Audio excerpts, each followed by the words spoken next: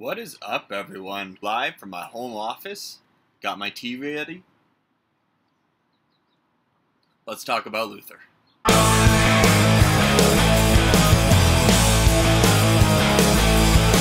So today's video, we're going to look at Luther's diagnosis of the Catholic Church and then compare his view of the Church with the Catholic view.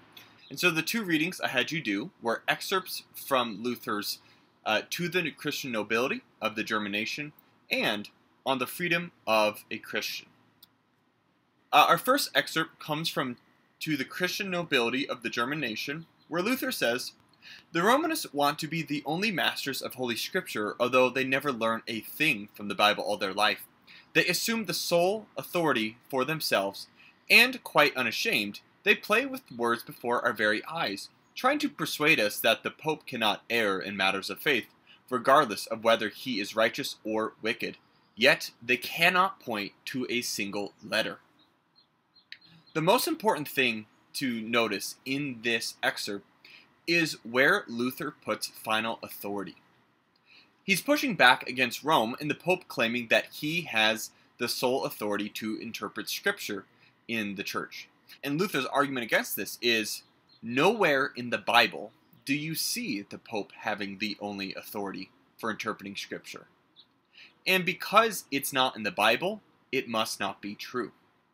And this is going to be Luther's number one argument, and we're going to see his view of authority is very simple. The only authority in the Catholic Church should be the Bible. It should not be popes or bishops or anything like that. Essentially, Luther would say, if it's not in Scripture, it is not true. And you can see this in this next excerpt, where he says, "Therefore, their claim that only the Pope may interpret Scripture is an outrageous, fancied fable. They cannot produce a single letter of Scripture to maintain the interpretation of Scripture, or the confirmation of its interpretations belong to the Pope alone." Again, Luther will say, sola scriptura. Only Scripture is our authority. No people, no bishops, no popes. If it's not in Scripture, we don't care about it. Our next excerpt, he's talking more about who the Pope has become. For he says, "It should be the Pope's duty to be the most learned in Scripture and the holiest, and to regulate matters which concern the faith and holy life of Christians. The Pope is not a vicar of Christ in heaven, but only of Christ as he walked the earth. Christ needs a vicar in the form of his servant." Right? He's criticizing the Pope because at this time, the Pope has become this huge political figure and has all of this wealth, and there's plenty of corruption. Remember, Luther lives in the shadow of the Avignon papacy and the Great Western Schism, and there are a number of popes that are just absolutely corrupt. And he's been to Rome. He's seen how bad it is. And what he's saying is the institution is broken. We need a pope who is not acting as a king, but is acting as a servant, as Christ does. But then he says, quote, "Now the Romanists turn all that upside down. They take the heavenly and kingly form from Christ and give it to the Pope, and leave the form of a servant to perish completely. He," meaning the Pope, "might almost be the counter-Christ, whom the Scriptures call Antichrist." These are some very biting words in which he's saying the Pope might actually be an Antichrist. But notice, he is writing this to the German nobility, and he's trying to get them riled up to join his cause. Because at this time in the Holy Roman Empire, there's a lot of tension between Rome and the German nobles. Because the German nobles want to have more power over their people, and they see Rome as a threat to this. And so Luther is playing on that tension. But our next letter that we're going to look at is called On the Freedom of a Christian, and Luther wrote that to the Pope himself. Notice the tone changes. He says, "Most excellent Leo, I beg you to give me a hearing after I vindicated myself by this letter. And believe me when I say I have never thought ill of you personally, that I am the kind of person who would wish you all good things eternally. I have truly despised your see, the Roman Curia, which however, neither you nor anyone else can deny is more corrupt than any Babylon or Sodom ever was. Right? This is clear. He was in Rome, and everyone knows at this time that the Roman Curia is absolutely broken. Luther continues, all this is clearer than day to all, and the Roman Church, once the holiest of all, has become the most licentious den of thieves, the kingdom of sin, death, and hell.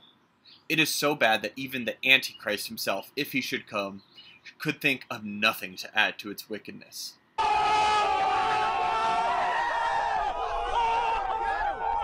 Burn. Right? Essentially, the Antichrist, Satan himself, couldn't add anything more to the wickedness of Rome.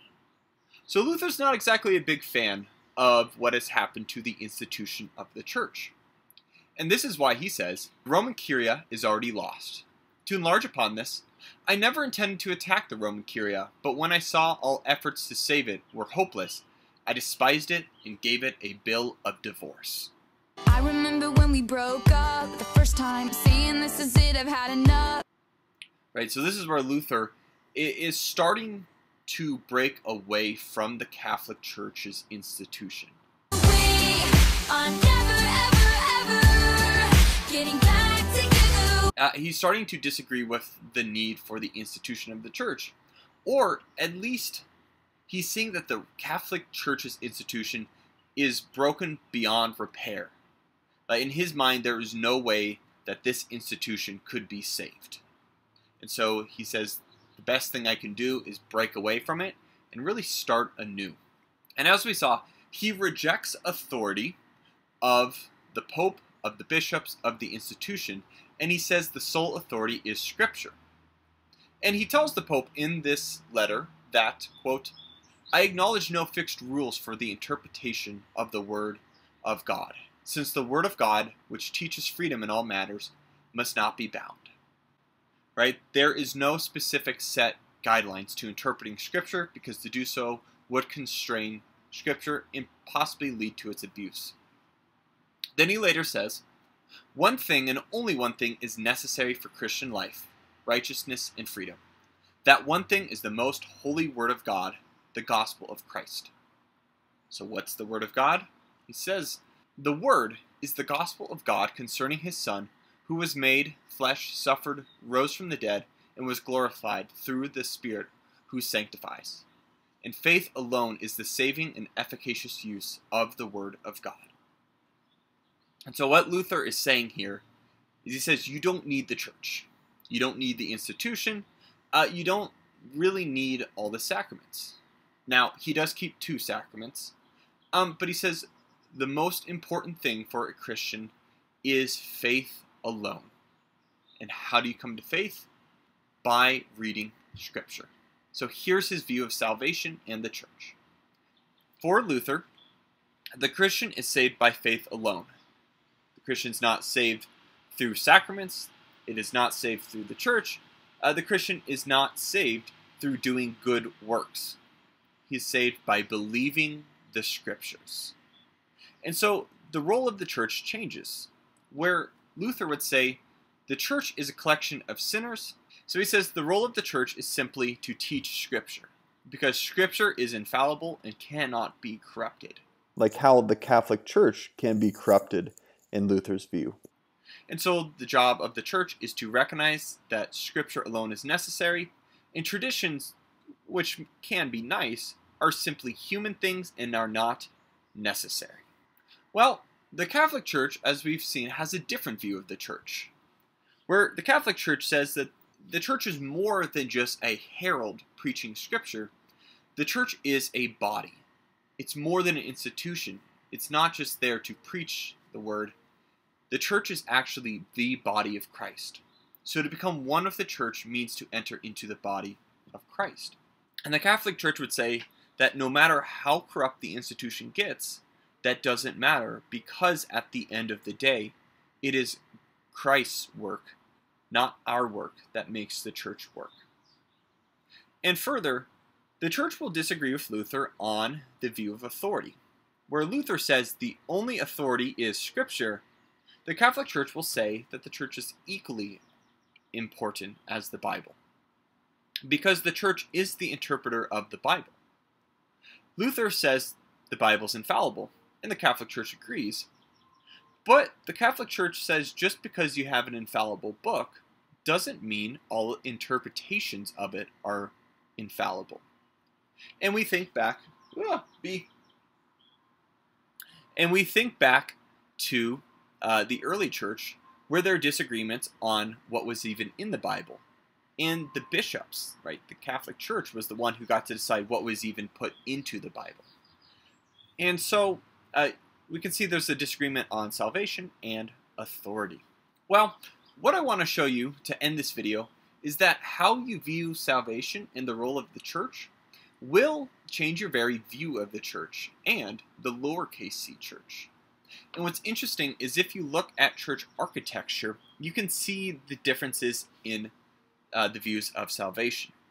Now, I want to caveat this and say that this distinction doesn't work as much anymore because Catholic and non-Catholic churches have started to become more similar in terms of architecture. But what I'm looking at here is more classical church designs. And again, this is not a universal rule.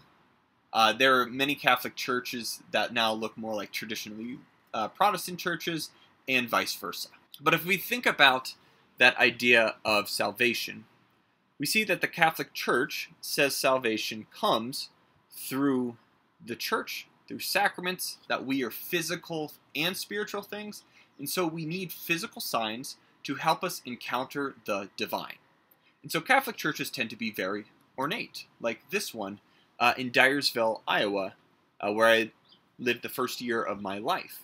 You can see the ornateness, and that even if you like zone off in this church, there's still plenty of things that I call holy distractions that still lift your soul up to God. Luther doesn't think any of that stuff is necessary. Right? He says the one thing that's necessary is to hear the word of God. And so if you think hearing the gospel is the most important, you're going to build your church a little different. And so this church is one that a couple of my friends go to back in Des Moines, and it is a Lutheran church. And you can notice that it is built much more like an auditorium. It's built intentionally so that you can hear Scripture well, and you're really set up to hear the Word of God.